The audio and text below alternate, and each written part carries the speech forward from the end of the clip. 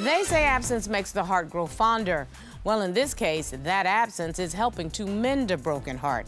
On today's case, Mrs. Holmes says she's been much happier and healthier since separating from her husband 8 months ago. She says his blatant disregard for her feelings, his constant verbal abuse, and his inability to be a provider have finally proven to be too much for her, and she's made up her mind. She wants a divorce. Mr. Holmes says divorce is not an option for him because when his wife said "I do," that meant forever. Mr. Holmes admits to running away from some of their problems, but says he's here today to win his wife back. Let's hear their case. Court is now in session. The Honorable Judge Starr presiding.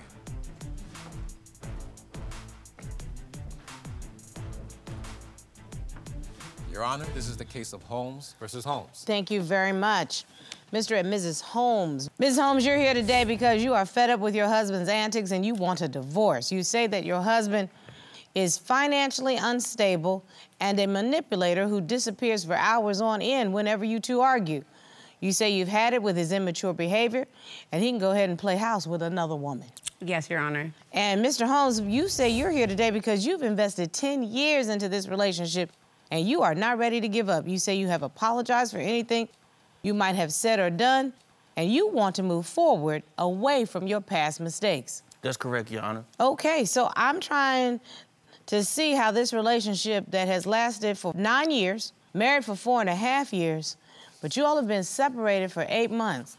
Ms. Holmes, what's bringing you here to divorce court? Okay, so I'm here in divorce court today because he is disrespectful, unstable, and broke. Disrespectful, unstable, and broke is a big accusation.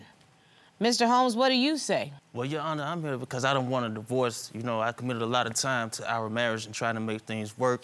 You know, I do anything to make her happy and fix our relationship and our problems. I'm willing to work on them. The last 8 months of my life has just been a living hell. You know, I've been from pillar to post, just really wanted to come back home and make things work out. Well, Mr. Holmes says he thinks that this can be worked out. Mrs. Holmes, let's start with the thing that I know most couples struggle with, and that's finances. Why do you say he's broke and not helpful with what his financial responsibilities are? My main concern is, you know, I pay majority of the bills. I pay the rent, the higher cost of things. You know, he had to pay smaller cost of things like the utilities. Okay. For instance, one time, you know, we had a gas bill due. Instead of paying that, he went and bought a PlayStation game that cost $50. So we were left without gas. We had to go to his grandparents' house, shower there, get space heaters, you know, cover up with 3 or 4 blankets. And, you know, I just feel like that we shouldn't be going through that at, you know, our age, and he should step up to the plate more. Y'all are in your 30s. Exactly. So what's the problem, Mr. Holmes? We both have an income. You know, at the time, she was making more money than me. Yeah, but wait a minute. She made it very clear. She pays the big bills. You're supposed to pay the smaller bills, but the smaller bills are the ones that keep the lights on, keep the gas flowing, keep the water going. That's right. So well, how did the gas get turned off in your house? Well, the thing is, you know, I get complained for buying a video game. It's just a video game. No, sir. She don't care what you spent the money on. You spent it, and it didn't pay the gas bill. That's what she's really complaining about. Well, the thing was, you know, when you got a wife, you know, that she likes to go out and party and go to bars and have her nails done and get her eyelashes and her makeup and everything. Why the gas get turned off, sir? That's the third time I asked, Robert. That's the third time I asked. Why the gas get turned off? That cuts into finances and everything. And, you know, sometimes you lose sight of, you know, your responsibilities when you prioritizing your wife's happiness over those things. Okay, nope. Every family has a dynamic where everybody's supposed to do their part. And I don't care what part you all decide you're going to do. If your one part is you need to take care of the utilities, she needs to not worry about whether or not when she hit the faucet, whether the water gonna come out. When she go to the stove, whether or not the flame is gonna come up. She shouldn't have to worry about any of that. That's what a grown man does, sir. Well, you know, the gas bill was getting higher and higher in cost because of the, you know, the extra time that she'd take with the hair dryers and the makeup and all the mirror time. And just the extra cosmetic care. You know you sound silly as a mug. That's how electric No, but you bills sound work. silly as a mug. You really do. How much was the gas bill, Ms. Holmes? Couldn't have been more than $50, $60. The point is, it's not just that one bill. It's indicative of what the problem is. Correct. Either way, financially, it impacted on your family, is what you're saying. Yeah, and that's what I'm saying. He's disrespectful. He gets disrespectful. What do you mean by that? Because people use that word a lot. What does it mean? What I mean by that is, so we went out to eat. We finally moved. We were living in a hotel. We finally got an apartment. We go out to eat. My phone rings. It ring. I step out because it's the leasing office calling us, regarding us just moving in. So I went outside to answer the call. He says that I had an issue before that, but I know what it was. He thought that I was on the phone with another man, with somebody. I don't know who he thought it was. But what happened? I come back into the Waffle House and sit down, and this man, my husband, the man that I married, the one that I thought in a million years would never disrespect me like this, throws his Coke in my face. All right, can I tell my version of this Waffle House incident, Your Honor? It doesn't matter. So you're at a restaurant, okay? It doesn't matter where it is. It's just you're at a public restaurant. What happened? All right, so, once you're with somebody for a certain amount of time, they know how to push your buttons. I mean, before we even made it to this restaurant this particular afternoon, we had already had a back and forth, and, the argument got pretty toxic. She proceeded to just antagonize me through our sit down at this restaurant. And what did you do, sir? Yes, I did throw my beverage in her face, and that was very disrespectful and rude. I apologized to everybody at the restaurant. I tipped the server. I even apologized to her on the phone because by that time I had walked off to just kind of cool down. Well, I walk up to my door, and my door is kicked in. He is in the apartment on the bed, sleeping like nothing happened. She was just killing the whole vibe of the whole entire night. So she annoyed you? I was just so upset, I just kicked my door open and I went in there and laid down. That makes no sense for me to kick my own door in, but I was just tired. Why are you so mad? Why are you so angry?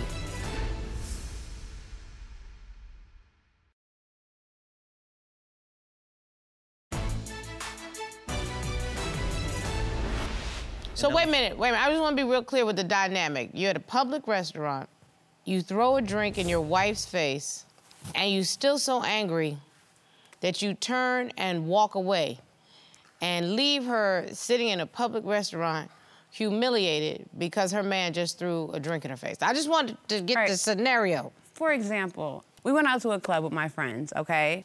He has a drink or two. I don't know what it was. Something happened. And he got a little embarrassing. I don't know if he maybe just had one too many drinks, whatnot. We got into a little argument. So I turn around, he's gone. Of course, I go out and I look after, where did he go? Where did he go? He's nowhere to be found. A little while goes by, we end up leaving, we go home. Well, I walk up to my door and my door is kicked in. At the new place where you just... Yeah, at our new apartment. The apartment? Yes. Y'all gonna get thrown out. He is in the apartment on the bed sleeping like nothing happened. Like he was just like everything was perfectly fine. May I have an opportunity to yes, tell my version of this story? absolutely. So we all go out, everything's seemingly normal, and we were by a bar area, and I was just so happy to be standing like in a walkway. I was accused of standing at an angle that females would bump into my shoulder as they walk by. Gonna use it was that the as most an excuse. irrational accusation that I had ever been accused of. Oh, okay, God. so And what would you do? She was just killing the whole vibe of the whole entire night. So she annoyed you? Very much so. Okay. And I just left. Okay. I ended up walking home, and I didn't have my car keys or my house keys, anything. I was just so upset, I just kicked my door open and I went in there and laid down.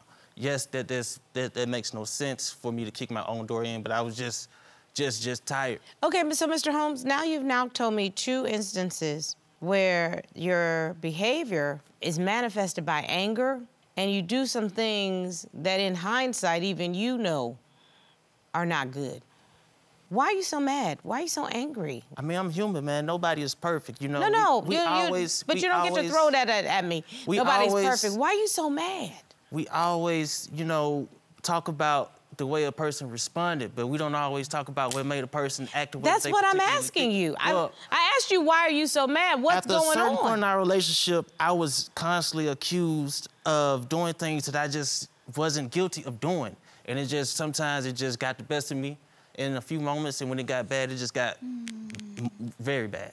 And you manifest that frustration, is probably the right word, with angry outbursts, it seems. I actually brought the divorce papers today. You're over it, aren't you? The papers have been filled out. The only thing that is not on this paper is a signature. If you are interested in signing those papers and getting this process started, let me see what you're doing.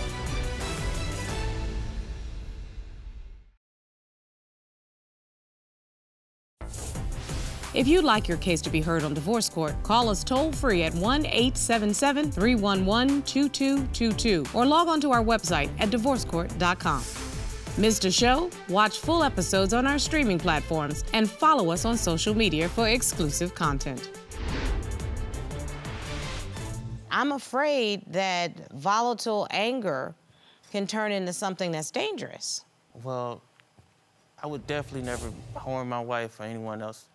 You know, a lot of situations where I have outbursts, it's never me getting into a physical altercation with anyone. It's just I just react. Do you understand how that would probably make your wife concerned Yes, definitely. And literally, I don't want to be with you if you're gonna act like this. Does that at least make sense? I'm willing to work on my anger issues with my wife if she's willing to work on to wait for me to fix the issues that I do have, you know?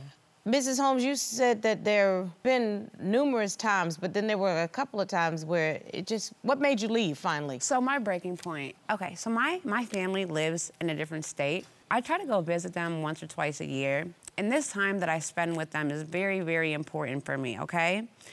So we go up there, and I say to him before we even go, hey, you know, you're ready for this, right? We're gonna go hang out, we're gonna have a good time. Yeah, I'm all for it. We go up there. The first night, hey, Trev, we're gonna go hang out with my best friend and my cousin. Do you wanna come? No, I don't wanna come. I wanna just hang out here. I'm not gonna come. Okay, so I went out. I'm getting calls at 2, 3 o'clock in the morning. Okay, we're adults, we go out, you know, clubs close, and where we were pretty late.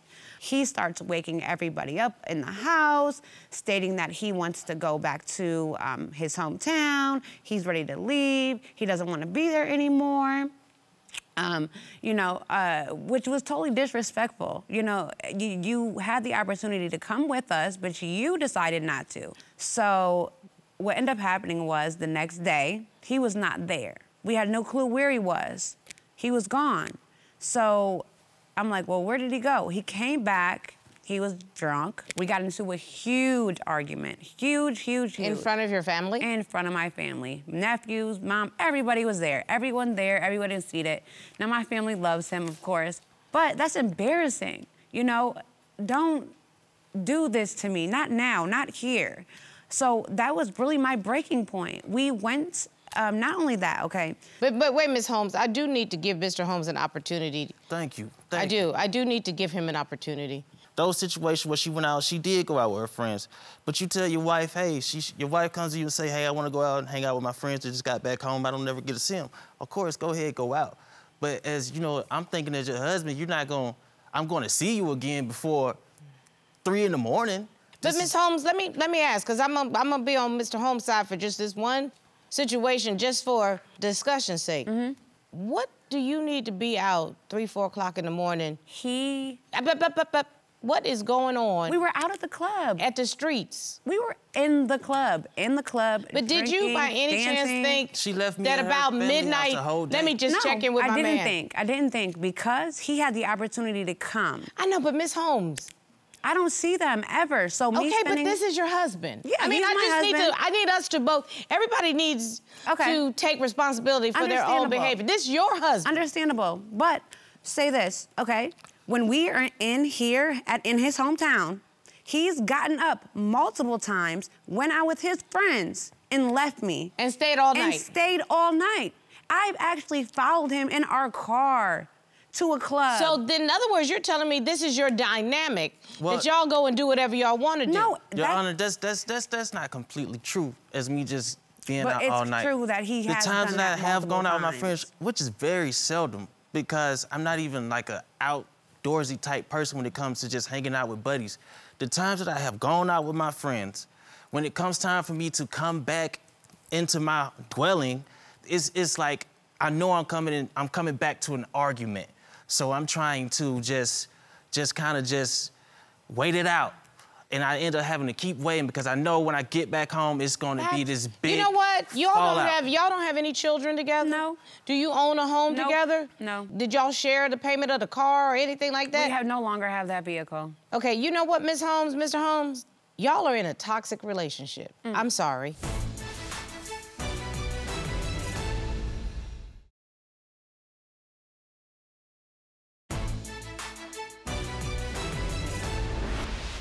There's nothing that seems happy about this relationship. There's a lack of respect on both parts. I'm not hearing cheating allegations, but I am hearing just total disrespect and instability. I don't hear anything in common. I don't know why y'all are together. I don't even know why you're fighting to be together. Because, Mr. Holmes, I don't hear love. I don't hear anything that sounds like love in this room. I don't hear your wife say, I want to make this work because I believe that he can be a better man. I don't even hear you say that this is the woman that you love and I'm going to do what is necessary to put my anger in check. You're actually saying when I get angry. Well, Your Honor. I actually brought the divorce papers today. You're over it, aren't you? Because y'all don't even sound like y'all like each other, much less love each other. We went through what we went through, but, all this time, I stayed down for her. I still don't even have a baby, So it's just a lot. What in the world would make you want to bring a child into this volcano? So, Well, yeah, I didn't give at? you a baby, but maybe it's you, not me. Woo, okay. I'm looking at this right here. I see the papers have been filled out. The only thing that is not on this paper is a signature. I don't want to be unhappy in life. It's not about being with someone. It's about finding someone that you love, and you get the same in return. Ooh, she trying to preach up here in the courtroom. So therefore, if it's not with him or with him, it doesn't matter. I'm gonna be happy with or without anyone in my life. Robert, hand Ms. Holmes some papers back. Ms. Holmes, there is a pen.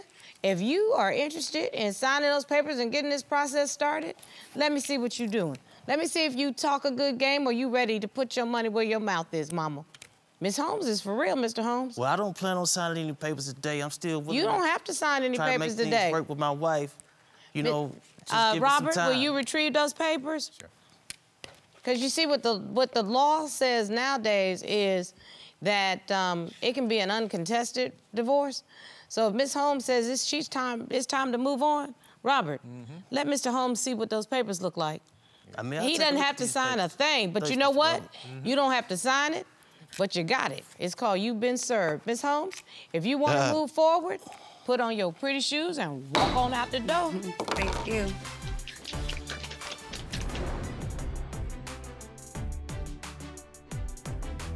Robert, you ever look at somebody and just know they sorry? Just sorry. And I don't mean feel sorry, they sorry.